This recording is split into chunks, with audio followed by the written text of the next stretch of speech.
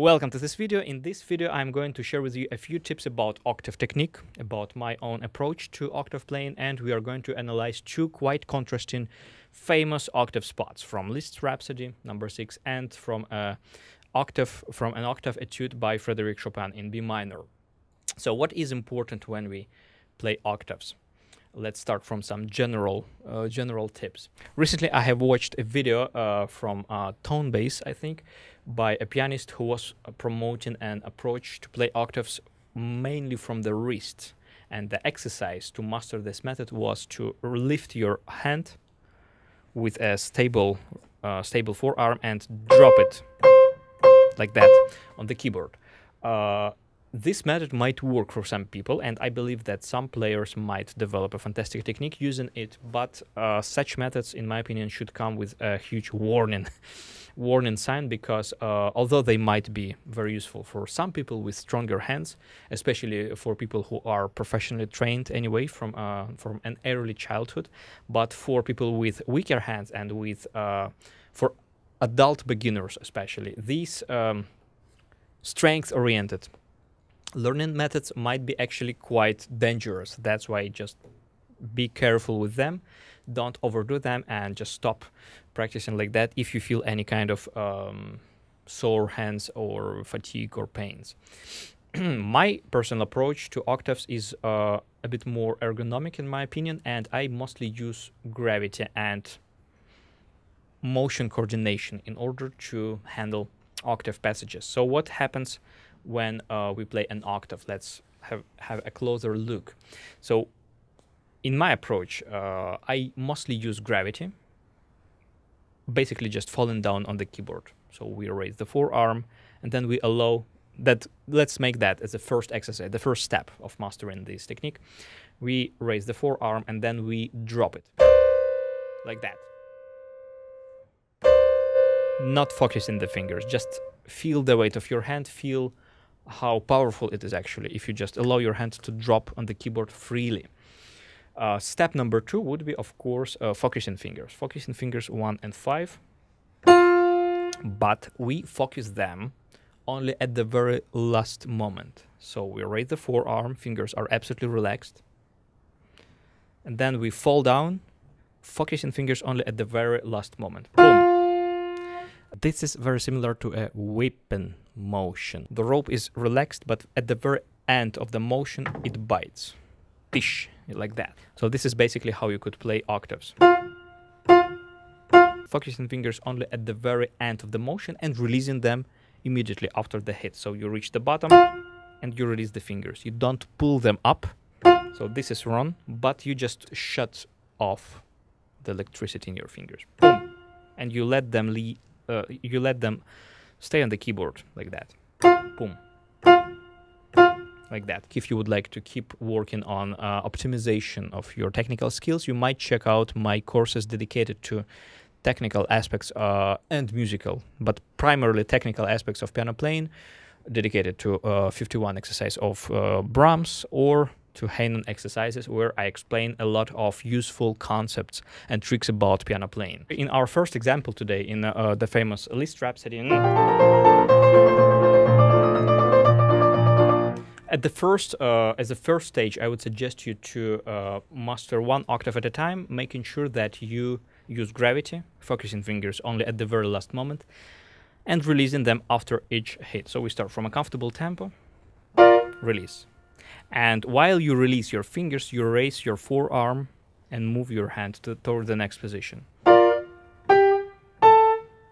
And you see your hands, your fingers, they stay really close to the keys. You just move your forearm. Like that. And let's have a look what actually happens when we hit an octave. The question is where we have stability, how we distribute stability in our hand. Because when we have a comfortable position, like let's say a chord, like C major chord in its root version, here we have most of the stability in the knuckles. And the thumb is supported in the first joint that connects the thumb to the forearm. So basically in the wrist here. Wrist for the thumb and knuckles for the rest of the fingers. The rest of the thumb is only partially tense, so we have not so much tension, not so much stability in the wrist. Most of the stability goes toward the knuckles and a little bit toward the wrist where we use the thumb.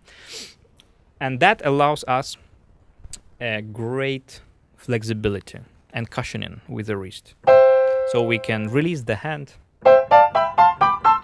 we can rotate with the hand for different groups and stuff. But when we play octave or some wide chords,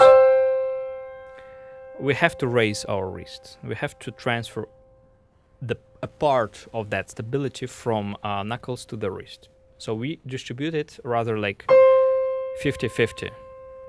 So here it's like 70-30 maybe. So we have a huge room for cushioning in the wrist. And here we have like 50-50 maybe, or maybe like 55-45 or something like that. But what is not good if your knuckles are fallen completely. Like this is quite common for octave playing, and that's a very limiting habit. Unfortunately, there is not much we can do if you play like that. That's why if you play like that, I would suggest you to learn how to activate knuckles bridge nevertheless in the octaves. Like that. And these fingers, they are more or less relaxed. They're not crouched, they're not lifted up. I would not hold any static tension in them. I would rather hold them close to the keys and not really tense. Of course, avoiding some accidental pressed notes, but nevertheless not really making them tense, but activating knuckles instead. So that form, that shape is nevertheless quite important for octave playing. Of course, for people with smaller hands that barely reach octaves, it's difficult. Yeah, for example, if I would play 10th, I can't really hold stability in the knuckles anymore because it's just extremely wide for me. That's why there is not much what we can do. That's just a limiting factor. But nevertheless, there are some tips about relaxation, about groupings and stuff. And I have a special video with some tips for people with smaller hands. However, for everyone who has, let's say, a standard size of the hand, make sure that you work on the stability of the knuckle bridge. That's essential. And returning to our Liszt Rhapsody, at first what we have to do here is to work on each particular octave and acquire that habit of dropping your hand, focusing fingers at the very last moment, then releasing them and raising the forearm just a tiny bit to remove your hand to the next position. Then, as soon as we feel comfortable with that, in a comfortable tempo and comfortable dynamics like mezzo forte and let's say andante.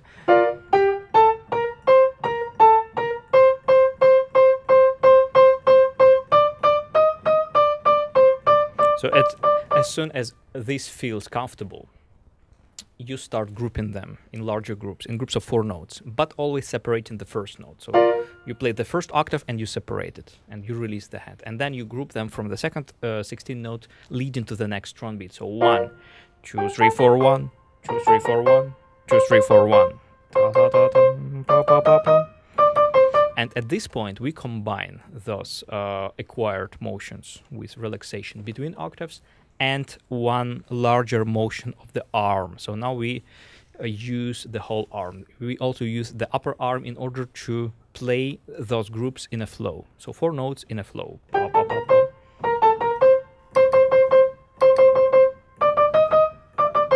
Like that. Then we raise tempo.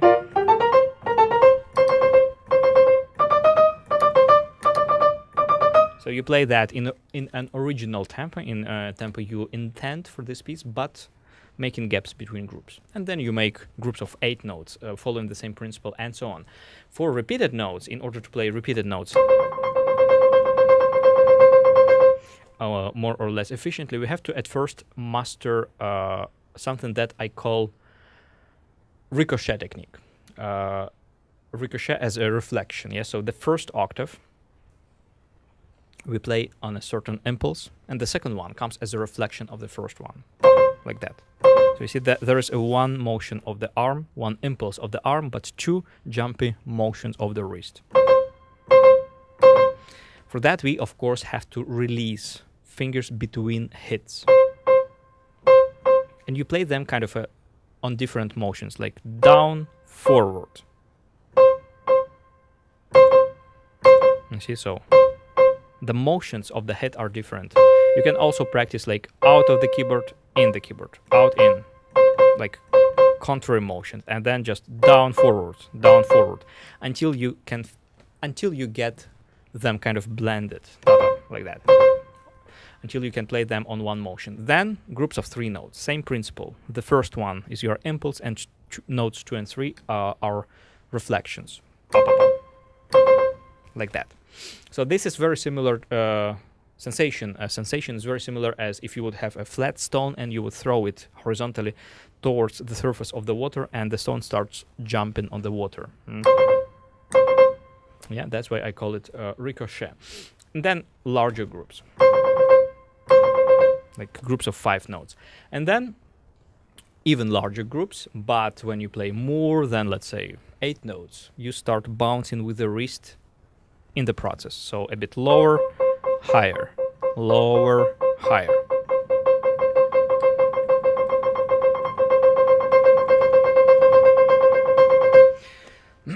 And then gradually you will develop an ability to play many octaves in a row using this technique, but of course it would take a few days. You have to practice a few days like that. And for leaps, like there are a few leaps,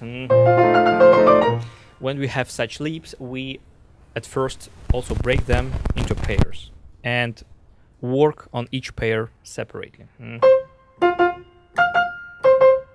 At first breaking that after the first note, palm, release, palm, palm. Following ricochet and releasing the hand between groups, release, release, palm, palm, like that. Then oppositely, palm, palm, palm, palm, like that. This method is great because if you have some especially tricky leap like this one, you can loop it and work on it a few times in a row until you feel comfortable. And then groups of 4 notes, but again, stop after the first one and play four notes in a row. And also one momentum. So 2 first octaves go a bit lower, and 2 other octaves go a bit higher with the wrist. Tom, tom, pom, pom. So kind of you have a half circle here, like that, until you can play that through. So this is a great way of learning octaves that I really do recommend you. And now let's have a look at the contrasting example from Chopin Etude in B minor. In this piece, we have quite a different aesthetics. So aesthetics of Chopin was quite different to Liszt's. When Liszt has preferred some bravura style, virtuoso elements, Chopin would rather choose legato singing and very gentle, very delicate approach. And this etude promotes exactly these qualities. And for that, we have to keep in mind a few things. So let's have a look at this study. At first, of course, making sure that our thumbs are quite loose, so we don't think much about physical legato in the thumbs voice, but rather about sensation of looseness in these parts of the hands. So I would suggest you at first practice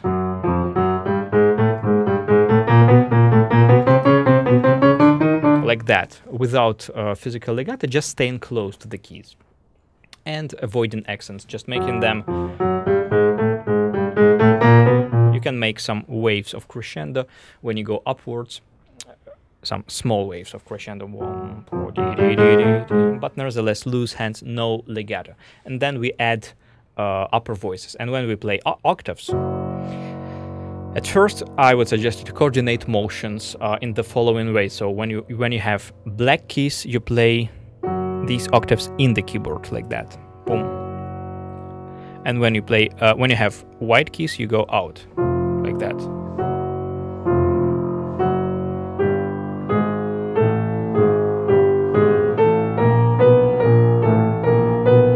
here we have 2 octaves out and then in. So when we have white keys, this is kind of one motion, and then in. That's a very helpful trick, and it's very similar to playing just normal chromatic scales. Out, in, out, in, out, out, in, out, in, out, in, out, in. So this is how we can play chromatic scales in order to reach quite a lot of strength without any effort. Same thing for octaves. So at first, organizing them like that. When you have accents like these ones, you have just to move these keys faster in order to produce an accented sound. And for that, we might raise the forearms, releasing the fingers here. So free up the fingers, raise the forearms, and just drop your hands on the accented note. Drop, raise, drop.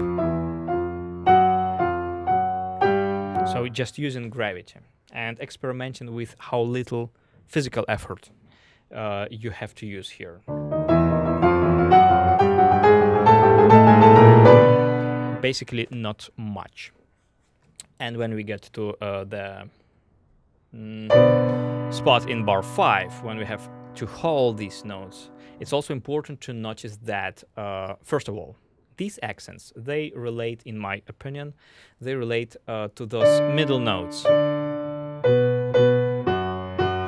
And octaves continue playing in a flow. So I would not accent octaves, but I would accent solely those middle notes. That would provide us with some polyphony, yeah, and would not sound too bombastic. And also, at first, separating the first note and making sure that you can free up your hands while holding that chord. So focus and release immediately, and free up, move around a bit, make sure that you are free here. And then you start phrasing them from the second eighth note. Release, use gravity in order to hit the next chord, free up, release, gravity, and free up. You see, so we free up twice, before the chord, before the marked chord, and after it. Release, release, release, release. So this is basically what happens here. And then we smoothen all that. Yes, and so on. So it's always the same principle. And then we improve legato. As soon as we have coordinated motions, we improve legato. For that, we work with pedaling and phrasing. And we always think in groups of 6 notes, starting from the second triplet note. So we play the first note without an accent, gently, and we start from the second eighth note. And we create crescendo, but smoothening the third beat. So we avoid accents on the strong beats unless composer wants us to. Yeah, so in the beginning, creating a wave and smoothening the strong beat. Always like that. And then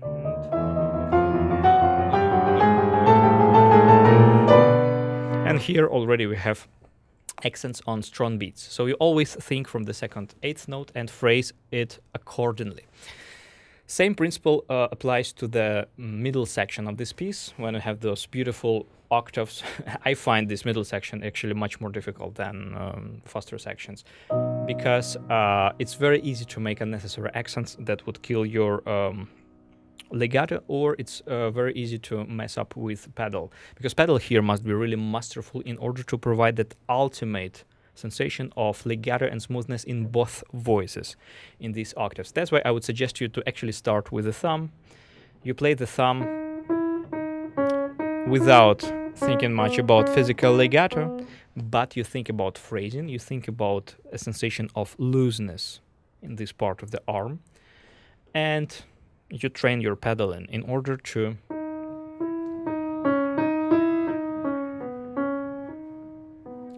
help you achieve some phrasing and legato.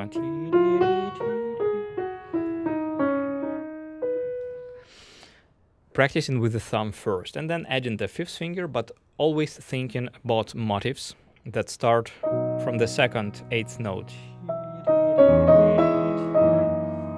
Release.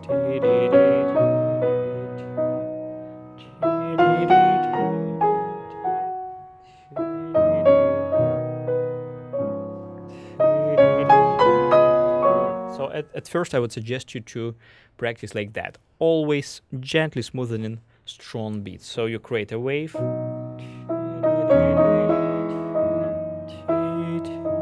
but you smoothen the strong beat. That would allow you to avoid accents on strong beats and improve phrasing and this rounded singing sensation of these phrases. So I hope these tips were helpful. Please don't forget to like this video, subscribe to my channel, leave a comment. All that helps me tremendously. See you next time and have fun playing piano.